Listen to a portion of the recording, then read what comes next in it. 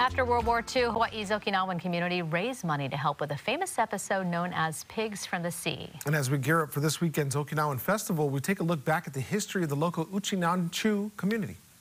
The Battle of Okinawa devastated Okinawa, and in just less than 3 months, complete decimation, of the southern part of Okinawa.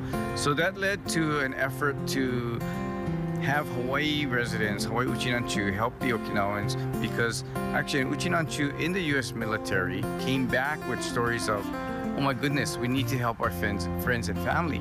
So people got together and they started raising money for things like medicine, food supplies, educational, everything, anything you can think of. And so one of the first were pigs. So they decided to research and raise money to buy 550 pigs. So they raised $50,000, which today the value would be close to $500,000 or over $500,000. They're able to put those pigs on a ship, and when they arrived there, again, a very well-organized process of distribution in Okinawa over time. So 550 pigs turned out to be over 40,000 pigs in a few years.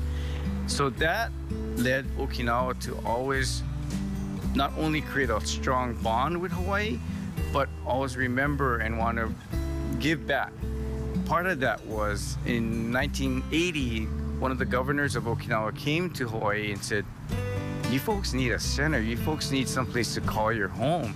And that started the idea of, okay, let's build a Hawaii Okinawa Center. And between the late 80s and 1990, all the planning went in. People raised over $9 million to build on this beautiful 2.5 acre lot. This is someplace not in the crowded city and somewhere where we can really build a beautiful center like this. So with the help of many Okinawans in Okinawa to help raise money for the Hawaii Okinawa Center, not only Hawaii, but Okinawan citizens help. They had a campaign to donate funds to purchase the Kawara tile, which are on the roofs of our 2 buildings. And at the time, these are the only 2 buildings outside of Okinawa that featured Kawara tile. And so in fact, I have 2 of the coupons that show that people have donated at least 1,000 yen, so that was approximately probably over $10 at the time, and 10,000 yen, $100.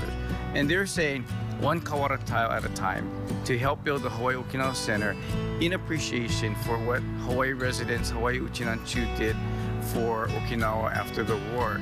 Over $9 million later, the center was built, and in 1990, June of 1990, the Hawaii Okinawa Center opened.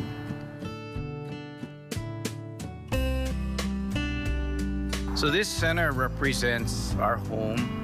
I'm lucky to call it my office. It's a gathering place.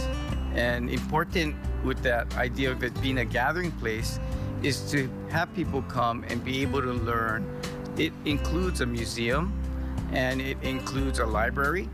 And our museum has things not only from plantation days because of our immigrants that immigrated here in 1900, but also things that represent Okinawa, karate in Hawaii, of course the story of the pigs, and all the other aspects of Okinawa like lacquerware and bingata textiles.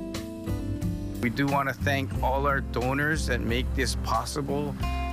We are a nonprofit. We've been struggling through this pandemic, and we're a landowner, so it costs so much money to upkeep. And you see how beautiful this place is, and it's through the efforts of volunteers and donations. So we're always in need of donations and always in need of volunteers. So if you go to hua.org, you'll be able to see all the information and that allow us to contact us or for us to contact you. And thanks to John for sharing the story, the history. A little side note, these photos, a lot of them taken by, I believe it was his grandpa, family member, who's an active part in this famous event, which led to the pork and the really strengthening of ties between our islands. Very, very cool. And I love to look at the old photos. That's very nice, yeah. History, you can see those out at the center. We're going to have more throughout the week as we continue featuring the culture. And coming up, we're going